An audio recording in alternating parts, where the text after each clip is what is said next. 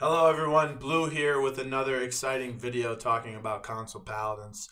Today we dive a little into the free agent pool for the upcoming 2019 PCL season. Now first off, the new season will work similar to the first. We're starting February 2nd. Teams will compete in an open bracket format to earn their spot into the actual league. Afterwards, those who made the league will then compete in a 26-week season instead of 6, with mid-season relegations between the two 13-week splits. So after HRX at DreamHack Atlanta, where we saw the PS4 North American team Elevate become the current champions, a lot has happened. Teams have broken up, made roster changes, and even old players have returned with the hopes of becoming the best once again.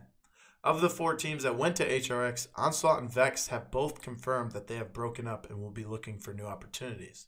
Narc has retired. Flashpoint is looking to make roster adjustments, supposedly. And Elevate could be staying together or could be disbanding. But in this video, we're going to talk about Onslaught, who will provide this offseason's top 2 free agents on the market with Skeppy and Wonderful. Both players have been to each and every single console LAN available, being against each other only once during those. So let's compare the players head to head. Now, Skeppy had the better PCL stats from what we see, but that doesn't tell the entire story. We see him play damage 100% of the time, as to Wonderful, who we have seen him flex from damage to front lines. Looking at their LAN resume, however, you can see that during HRX in January, Skeppy played on the PS4 team Blight, which lost to Wonderful's Elevate team in the finals, giving Skeppy 1 less LAN win than Wonderful. Skeppy also has 1 MVP as to Wonderful's 2. Enough of that, however, let's talk about where they could end up and if they could end up on the same team again. Skeppy has more and, in my opinion, better options because, as he has in the past, can play on PS4. As to Wonderful, who has always competed on Xbox and has publicly said will never play on PS4. Rumors have been going around that Elevate is breaking up to form a new super team on Xbox consisting of Shu, Skeppy, Wonderful, Kyle Conrad, and Whoosh. But when I hear this, I immediately ask, what about Sir James Parker? This also leaves GR left outside in the cold as well. This is something I think could happen, but will not. GR and Parker are just too good to leave, especially when PS4 NA is one of the least competitive scenes, and you just won the HRX finals. There is also rumors that a super team could consist of Shu, Skeppy, Kyle Conrad, Sir James Parker, and Whoosh, meaning that Elevate would replace GR with Skeppy. Now this is something I can actually see happening, and wouldn't be surprised if it did. It would be an upgrade, although not by a huge amount. Skeppy is the best DPS on console, but GR has 2 HRX championships and has made each LAN he has played for at this point.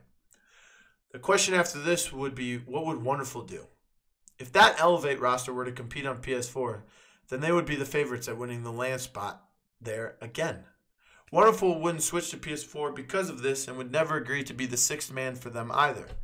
So looking at his Xbox options now, there aren't many.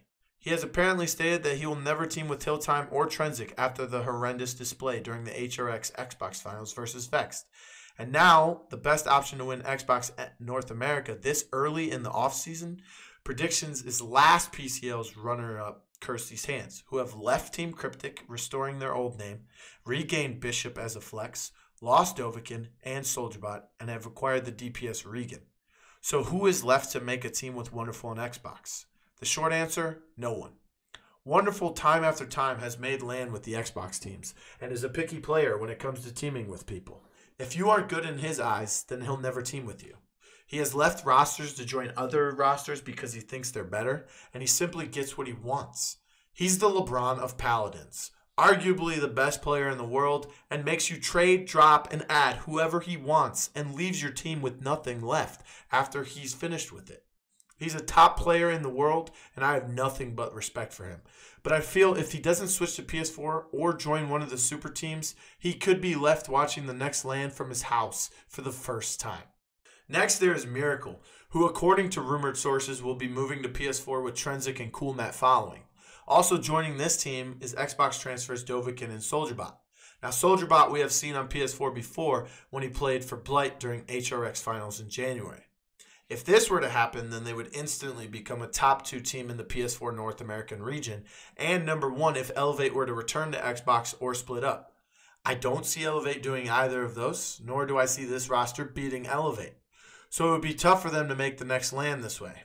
If this team were to stay on Xbox, I could see them giving Kirsty's hands a run for their money, but there is also the potential of Wonderful making a team that could be fighting for #1 as well. Of these 3 remaining players, I think it'll be tough for them moving forward. Miracle is a top support on console, but has only really had success with Onslaught and the Fable teams he has led, and hasn't been on many bad teams on the big stage to really showcase his individual play. Trenzik was once a rookie, making too many mistakes, to now a top frontline, but has lost some stock value due to his performance at HRX. And then there's Coolmat, who is a top DPS, but was replaced by Hilltime at HRX due to his lack of flexibility towards the end and didn't play. All in all, I think Skeppy has better options and is the most likely to be at the next LAN because of his stock value and the fact that he is willing to play on either console and has shown success on both consoles in the past.